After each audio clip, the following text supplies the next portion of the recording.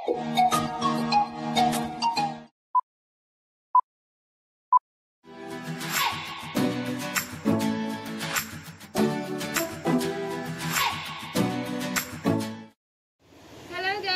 back again to my channel. So for today's vlog is i-share ko sa inyo or ipapakita ko sa inyo kung ano yung nandito sa aking study area.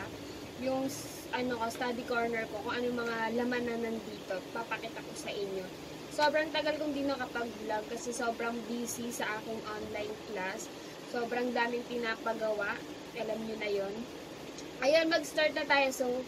Pero bago yun, please subscribe to my channel and don't forget to hit that notification bell for more upcoming vlogs. We will start, so keep on watching. Ayun nga guys, hindi ko alam kung i-open ko pa yung ring light or okay na yung lightings natin. Pero try ko, wait lang, open ko lang yung ring light kung magandang merong ilaw. Ayan, okay na siguro yan. Pero baba lang natin ang berry light.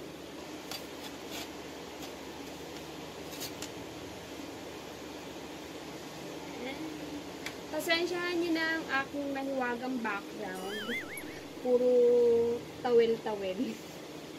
Ayan. Ayun. Okay na siguro yan. So, ayun guys, papakita ko sa inyo yung setup ng aking ng aking study area ko. So, ayun. So, ito siya guys. Wait. Ibaback ko na lang. Ayan siya guys, ayan yung pinaka-area ko. So, iisa-isahin natin kung ano yung mga nakalagay dyan. So, ayan. Tignan nyo muna. Ayan guys, pasensyahan nyo na yung tunog ng electric fan at maingay na naman. So, unsog lang ako. So, ayan. Dito sa part na to guys, nandito yung laptop ko. Wait, ipakita ko sa inyo. Ayan. Dito sa area to, nandito yung laptop ko. Tapos, yung mousepad, then yung mouse. Ayan. Then, dito, nandito yung paperang ko. Hindi ako nakikita. Ayan, nandito yung paperang ko.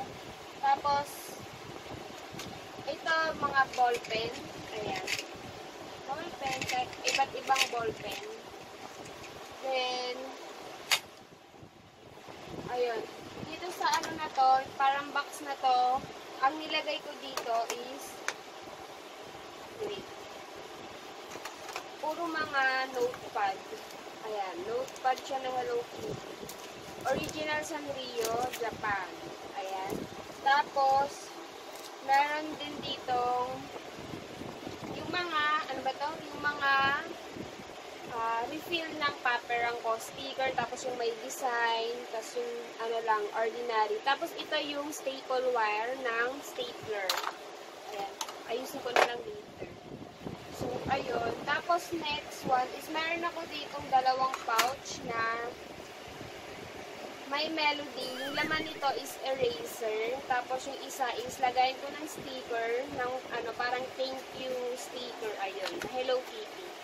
Pakita ko sa inyo. Ayan. Ayan. Tapos, dito ay meron akong stapler. Ayan. Then, dito sa side na to, meron ako ditong iced coffee. Tapos, yung coaster ko. Ang cute ng coaster ko, guys. Cute. Honestly, and seriously, hindi talaga ako mahilig magkape guys, as in. Hindi talaga ako mahilig magkape before. Pero since ang dami talagang tinatambak everyday na activities na gagawin mo, nako, napapainom ako ng kape para mabuhay yung aking kaluluwa sa gagawin ko. So, ayun. Tapos dito sa side na to, ito meron akong tape dispenser na puro Hello Kitty.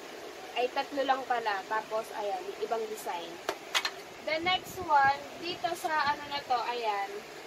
Yung nakalagay dito is puro mga notebook. Ayan. Ito, ibibigay ko to sa best friend ko. Sa isa kong best friend, ayan. Hindi ko pa nadadala sa kanya kasi di ako makapunta. The next one dito is yung notebook. Ito, Sanrio, Japan. Ayun guys, pasensya na napupunta kasi pumasok yung kamag dito. Madulit yun eh.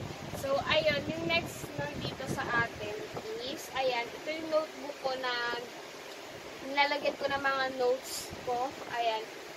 Favorite ko to kasi, tignan nyo, meron siyang, sa unang, ano niya, may index, tapos, may Paris, ayan, Paris.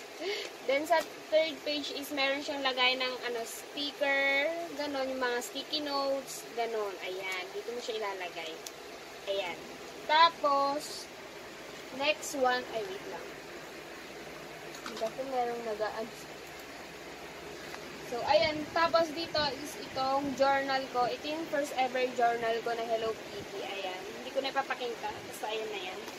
The next one, meron pa akong may melody na notebook. Before, binibenta ko to, pero ngayon, keep ko na lang siya. Tapos, dito meron akong tape cutter. Ayan. The next one is itong filler notebook. Ayan. Filler notebook yan. Diba? So, ayun. Tapos, dito guys, ayan. Dito, nilagyan ko lang siya ng parang world map. Kasi parang magmamatch siya. Kasi nga, tourism student ako. So, ayun.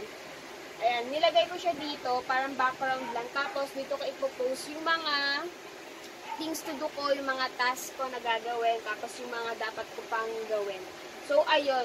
Wait. Papakita ko lang sa inyo yung sa baba pa.